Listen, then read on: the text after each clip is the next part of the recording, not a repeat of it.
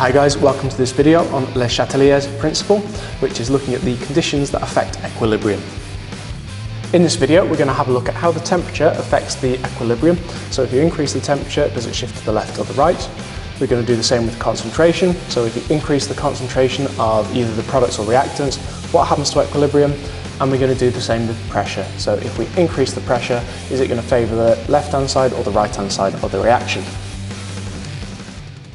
So if we start off with temperature then, nice thing to remember, if you've got a reversible reaction, is one direction is always going to be exothermic and one direction is going to be endothermic. Now if you increase the temperature, it's always going to favour the endothermic side. So regardless of what type of reaction you've got, if you have an endothermic direction, if you increase the temperature, it will favour that direction. Similarly, if you decrease the temperature, it will favour the exothermic direction.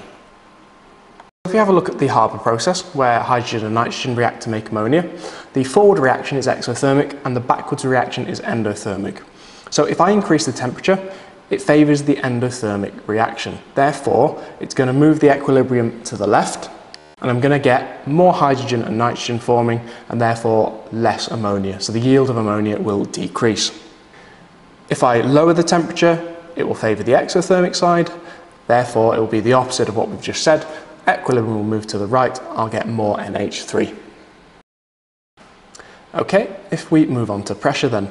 So if you increase the pressure of a reaction, if you put a reaction under more pressure, it will always favour the side with less molecules. The reason being, the more molecules you have, if you put them under pressure, they'll bump into each other, collide with each other and react more, therefore there's more chance of them turning into the products. So if I react A and B together to make AB and AB2, you can see that I've got two products, AB and AB2, and I've got 5 reactants, A, B, B, and B. Therefore, I've got a ratio of 5 to 2. Increasing the pressure favours the one with the least molecules, therefore equilibrium in this case will move to the right to my products. And therefore, I'll get a higher yield of my product. Similarly, if I have a reactant ABC and it breaks down to A plus B plus C, you can see that I've only got one reactant. One molecule. My products, I've got 3, therefore I have a ratio of 1 to 3, and my equilibrium will shift to the left. Therefore, my yield of products will go down.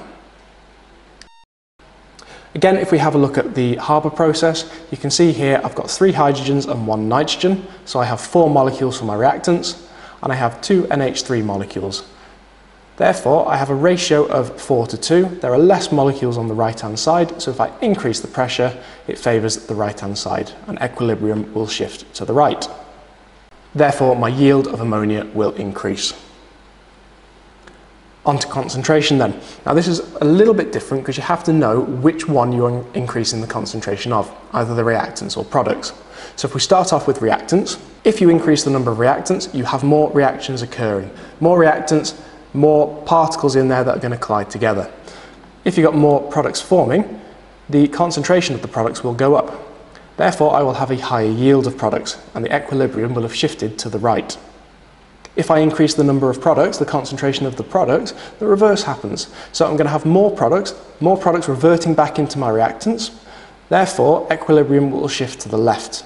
And therefore, I will have a lower yield of my products and a higher yield of my reactants. Okay, now I know that's a lot to take in, so the best thing to do is to put that into a question format. So here I've got a question that says, what happens to the yield of bromine when you increase the temperature? Now it tells you in the question that the forward reaction is exothermic, and you know that the higher the temperature, it favours the endothermic reaction, which in this case is the backwards reaction. Therefore, the equilibrium will shift to the left, towards the endothermic side, and my yield of bromine will decrease.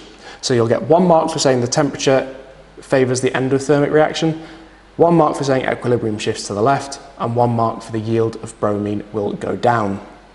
If I have the same question but this time decreasing the pressure, as you know, if you increase the pressure, it favours the side with the least molecules. Therefore, if you decrease the pressure, it's the opposite of that. It will favour the side with more molecules. Therefore, in this case, I have more molecules on the right. I've got CO and Br2, so 2 molecules compared to my 1, so the equilibrium will shift to the right. Therefore, my yield of bromine will increase. Finally, what will happen to the yield of bromine when I increase the concentration of CoBr2? Well, you should know that if you increase the concentration of CoBr2, there are going to be more reactions occurring. Therefore, equilibrium will shift to the right, and therefore my yield of bromine will go up because I have more products forming. So you will get 1 mark for saying more concentration of CoBr2 equals more reactions occurring, 1 mark for equilibrium shifts to the right, 1 mark for more products will form, and 1 mark for the yield will increase. Right, I've got an apply question for you. So we've got a reversible reaction here, which is PCl5 goes to PCl3 and Cl2, and back again. So it tells you that the backwards reaction is exothermic, and it says explain the effect of increasing the temperature and pressure on the equilibrium of this reaction, as well as increasing the concentration of PCl5. So think step by step in terms of temperature. You know that the backwards reaction is exothermic, so is that going to increase or decrease the yield of PCl3 or Cl2? What happens if you increase the pressure in terms of the number of molecules? And if you're increasing the concentration of PCl5, what's that going to do to the amount of Cl2? So pause the video, have a go, and we'll see how you've done in a minute.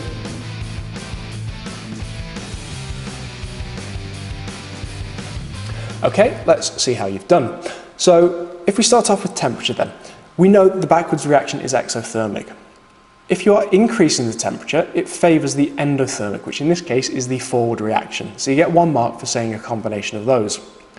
If it increases the forward reaction, the equilibrium will shift to the right, and if it shifts to the right, our yield of our products will increase. If we increase the pressure, you should remember it's the one with the least molecules will be favoured, which in this case I have a ratio of 1 to 2, so it's going to favour the 1, therefore it's going to shift to the left. So you get 1 mark for saying it favours the side with less molecules, or talking about that ratio of 1 to 2, and you get 1 mark for saying the equilibrium shifts to the left. Therefore your yield will decrease, go down. And then finally, if you increase the concentration of PCl5, you're going to have more reactants, there are going to be more reactions, therefore you will get more products. If that's the case, equilibrium will shift to the right, and your yield will increase. So there are 9 things you could have said there, of which you only needed 6 to get 6 marks out of 6. Give yourselves a mark, and then we'll move on to the review question. The review question is, look at the following chemical reaction. We have CoCl2, which breaks down into CO plus Cl2. Again, reversible reaction.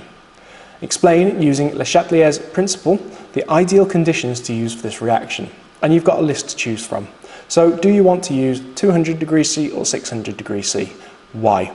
So all this is application of what you've done, low temperature or high temperature, which is the one you need to choose. And I'll tell you, the forward reaction here is exothermic.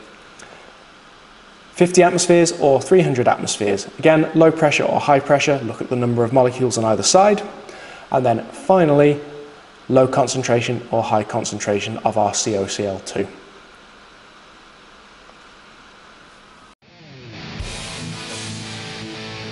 Hi guys, I hope you enjoyed the video. If you did, please click on like down below. You can also subscribe to get more updates.